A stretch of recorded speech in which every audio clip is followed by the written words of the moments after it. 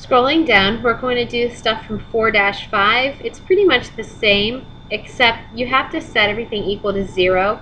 You're going to see an equal sign in 4-5. That means we're actually not only going to factor, but we're going to get an answer because x is going to equal something. So there's going to be an equal sign.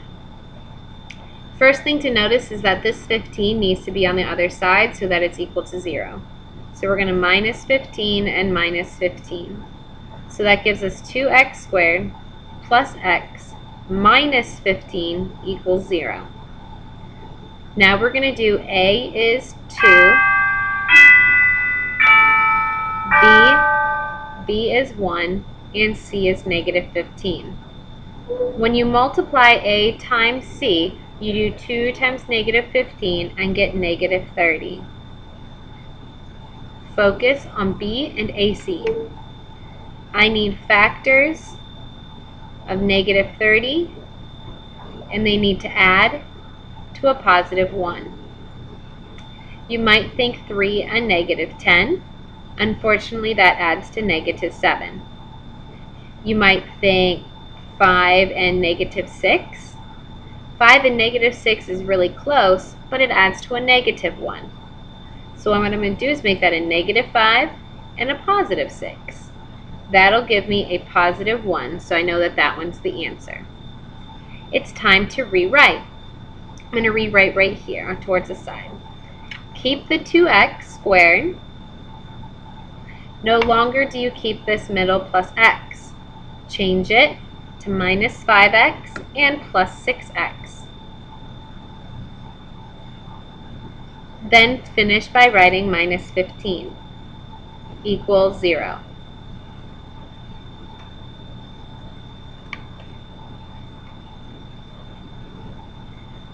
Then group them. What's it like in those two? What's the GCF? Just an x. Take out an x, you're left with 2x. Divide out an x, you're left with minus 5. What's common in these two? Hopefully you know a 3. Divide out a 3, you will end up with 2x. Divide out a 3, you'll end up with minus 5. You should notice now your parentheses do match. So you're going to factor this out to the very front, 2x minus 5. What will you be left with? You'll be left with that x, and you'll be left with that 3. Remember that we actually have to go a little further and solve now. You take the first binomial, 2x minus 5, and you set it equal to 0. And now you solve. Add 5, divide by 2, reduce, x is 5/2. Do the same thing with the other binomial. Takes x plus 3, set it equal to 0, and solve. Minus 3 minus 3, x equals negative 3. There are your two answers.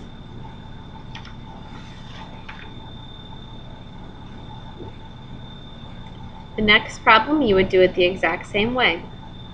You're going to find, this one's already set equal to 0, so you say a is 6, b is 1, c is negative 15, and ac is 6 times negative 15, which is negative 90. Now you need to find your factors of negative 90. Notice I'm going a little faster since we've done it a few times already. They need to add to 1. The answer would be a positive 10 and a negative 9. That gives you a positive 1. Now it's time to rewrite. Keep the 6x squared. Do not keep the plus x, but instead write plus 10x minus 9x. That came from the circle. And minus 15 equals 0. Look at the first two. You should notice that you can pull out a 2 and an x. 6 divided by 2 is 3, and that one will have 1x left over. 10 divided by 2 is a positive 5 with no x's left over. The second two, you're going to factor out a negative because of this sign, and it's going to be a 3. Divide by negative 3, you get 3x. Divide by negative 3, you get positive 5. Look at your two parentheses. They are now the same. Bring the 3x plus 5 out front. You are left with a 2x and a minus 3. The last thing you do is set each one equal to 0 since there is an equal sign now.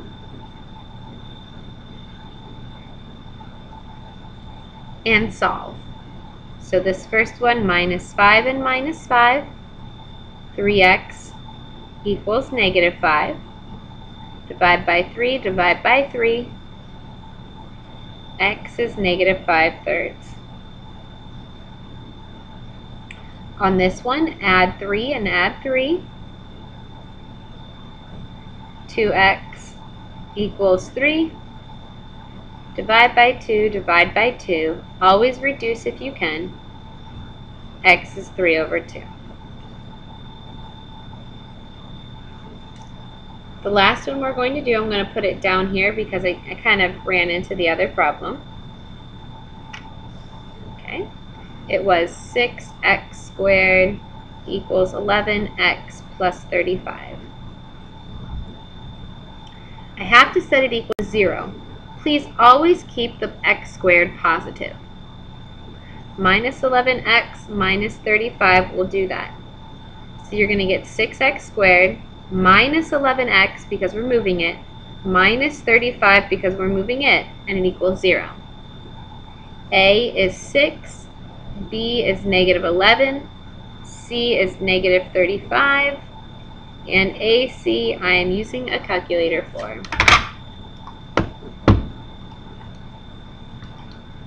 $210, so it's going to be, since one's a negative, negative 210.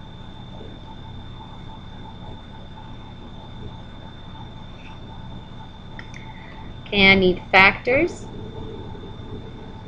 of negative 210 that need to add to negative 11. I see a 0, so I'm going to try 10 and negative 21. Because whenever I see a 0, I usually try 10 first. And I think that's actually going to give us the negative 11 that we need. You might have to sit there longer, but you got the answer now. Keep the 6x squared. No longer do you keep the 11x. You're going to change it to plus 10x and minus 21x. And then keep the minus 35 equals 0.